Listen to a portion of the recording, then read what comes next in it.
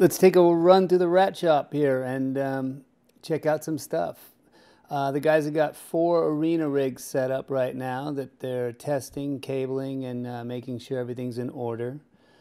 This one here is one of the 3 that are going to the Passion Conference. 2 of the arena gigs are in Atlanta. One of them's in Houston.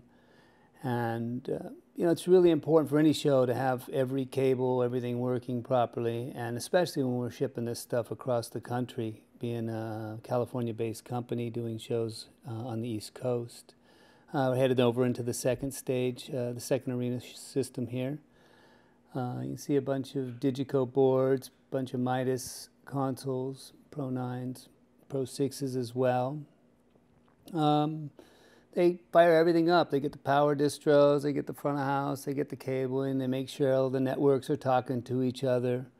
And we're going to head over to the third Passion Conference system here. Lots of cables, lots of everything.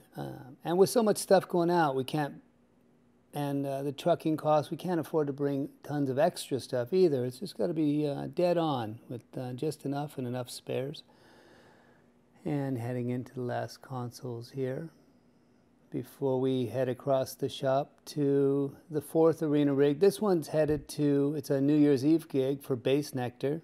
It'll be the largest EAW Anya system ever assembled to date. 72 boxes in the air and 64 L-Acoustics SB28s for subs. You can see the Midas H3000. Derek's going to use an analog console for this. And the analog rack. And let's see. Oh yeah, look at that. 80,000 watt monitoring system. 10,000 watts a box, 8 boxes. Head over here and see the Avid monitor console for Bassnectar.